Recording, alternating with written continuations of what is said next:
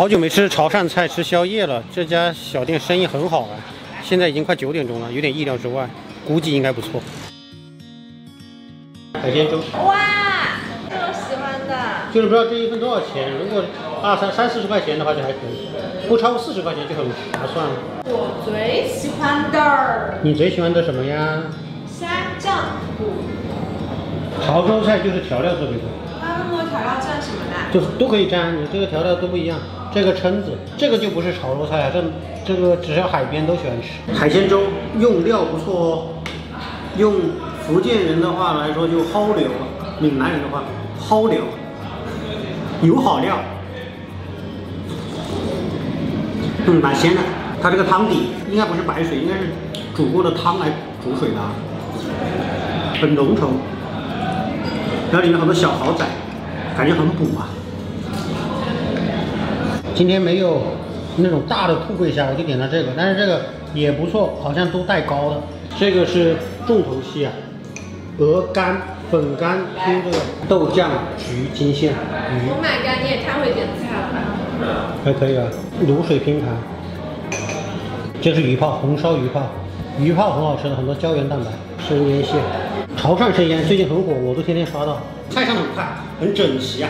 先吃什么呢？一定要吃潮汕餐厅的验金石，就是鹅肝、粉肝。这个鹅肝、粉肝 OK， 这一桌肯定都 OK。看看这鹅肝粉呢，有点紧张啊，夹起来感觉好像蛮糯蛮粉的。看一下，chocolate， 口感跟 chocolate 差不多。真有那么丝滑吗？可以，口感是好的，味道也不错。它卤得很淡，就一点点的咸味和一点点的香料味，一点点。再吃一个这个什么部位啊？应该是鹅腿、鹅翅的样子。这个撕咬下来很爽。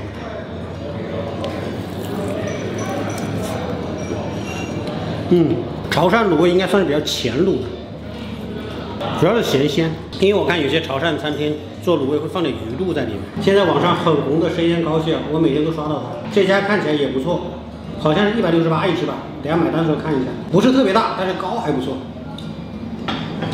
给你们抬抬呀，还不错啊，红红的，红红亮亮，试一下。好咸啊！它这个酱油要调一下，酱油要调整一下，过于咸了。哇，就是咸味，把这个什么甜味啊、咸味都盖住了。太咸了点，太咸了点。这个混湿啊，蛮香的。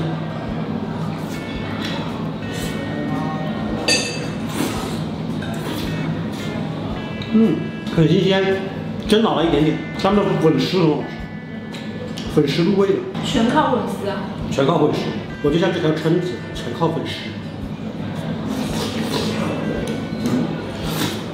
还不错，有那味儿。金线鱼这个鱼就非常潮汕，并且用豆酱焗。但我想先吃一下鱼泡。这个鱼泡啊，卖的餐厅不多。潮汕也是鱼泡的嘛，我小时候最爱吃的就是鱼子鱼泡。蛮好，但是味道烧的不太潮汕，有点像香菜。你们看这个鱼泡沾满酱汁吃，真的很爽，好好吃，直接 Oh my god， 脆爽脆嫩，而且这是小鱼的鱼泡嘛，你们知道大鱼的鱼泡是什么吗？就直接是花椒了，就是很珍贵的。好，所以说金线鱼哈，一筷子下去，鱼腹肉最好吃，我喜欢吃鱼腹。哇！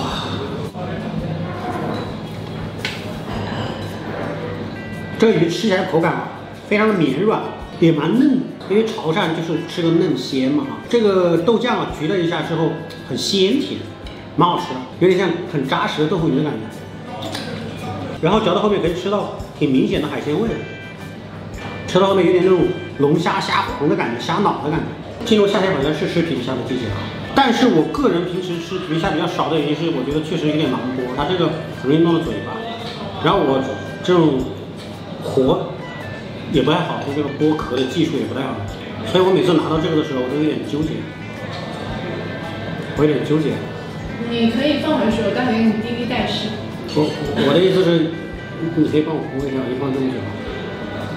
做个人吧。这家店还行啊，有时候晚上宵夜一下吃吃还不错哈，然后价格也贵。是远了点。离我们是远了。但是如果在我们家楼下，我们就肯定会常来。油是吗？不会的，如果在我们家楼下，我可能反而不会去。为什么？因为人啊，总是忽视眼前美好的事物。那你没有忽视我。来，大家看看这皮皮虾剥的，绝对可以打几分。纯肉的，纯香。很甜。在外面吃皮皮虾就得吃椒盐的，因为这个要宽油，在家里不好做。吃皮皮虾必须得有人教，没人不是吧？不过我上次听一个做海鲜的朋友讲，除了那种很大的富贵虾、那样虾，这种皮皮虾反而不要吃有膏，有膏的反而没什么，就是那膏也不香，肉也不甜。